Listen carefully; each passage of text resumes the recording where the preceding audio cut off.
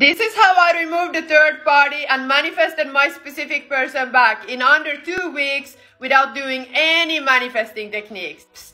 If you want to go more in depth into this, I have a blueprint for getting rid of the third party, which is available at the top of my page. I did not repeat any affirmations, and I also did not do one single manifesting method. Here's a little backstory first.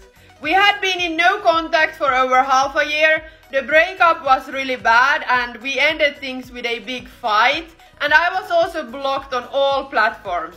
Here's what I did. I got clear on my vision, I got clear on my desired relationship with my specific person, and I did not focus on that third party at all. I didn't focus on being blocked and I didn't focus on any other circumstances.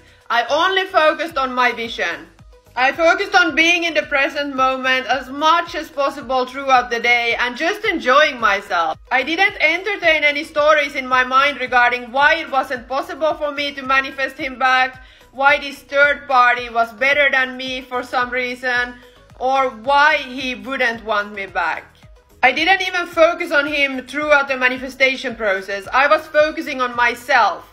And things shifted really quickly, and within 2 weeks I bumped into him and we took it from there.